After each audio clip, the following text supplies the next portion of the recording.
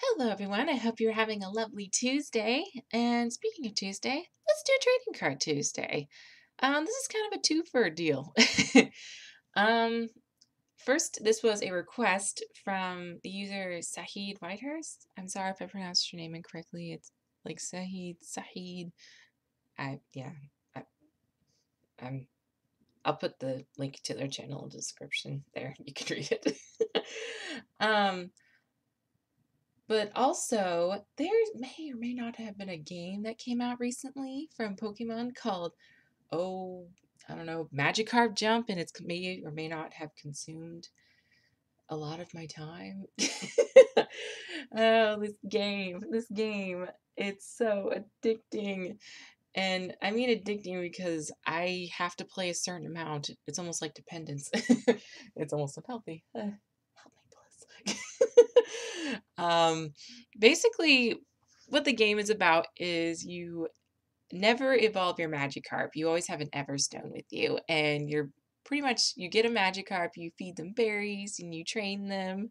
Like they have a sandbag they slam. It's so cute, and you put them in jumping competitions.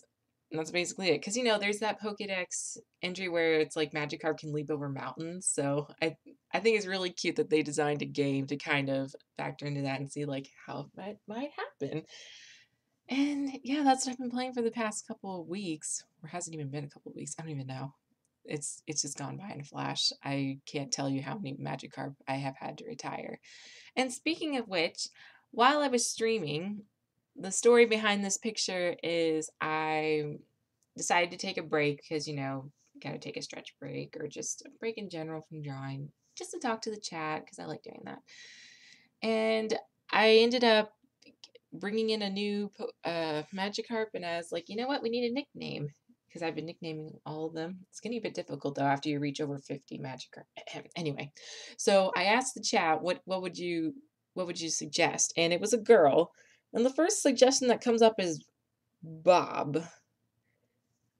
Um, and I was thinking, it's not quite what I was going for, but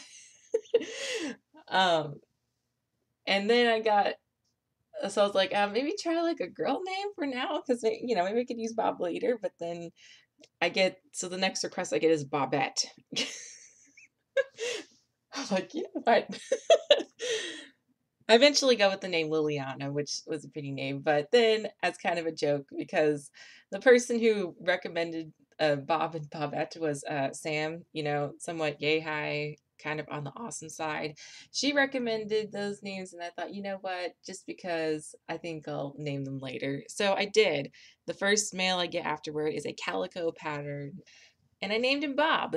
And then I got another female after, and I named him Bobette. So then I told Sam about what happened, and she's like, I ship it. Or no, I was like, I ship it, but then she shipped it with me. So it's like the ship has sailed.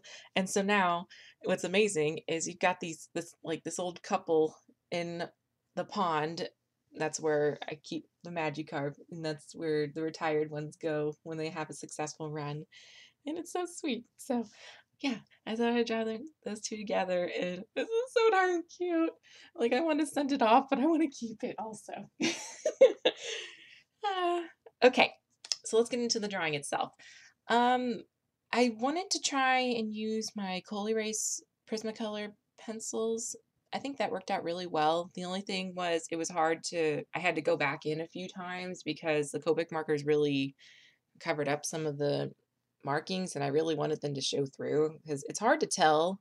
That's one of the only real nitpicks I have with the card overall is the pattern kind of on Bob gets lost. So yeah, I go back in a little bit.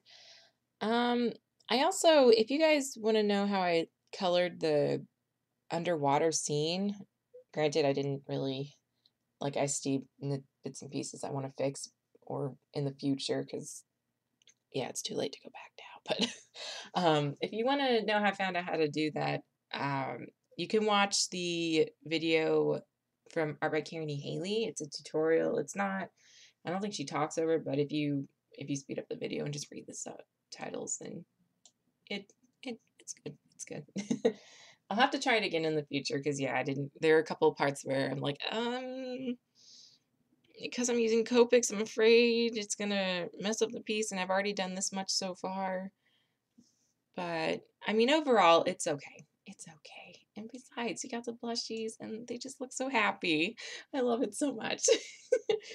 Alright, guys, I'm gonna try and do one more Trading Card Tuesday video because something kind of big is coming up. There are gonna be a little bit of changes too in July, so I hope you can look forward to that. But yeah, thanks again for the request, Saeed, and thanks, Sam. All right, guys. I hope you have a great week, and I'll talk to you guys soon. Until next time.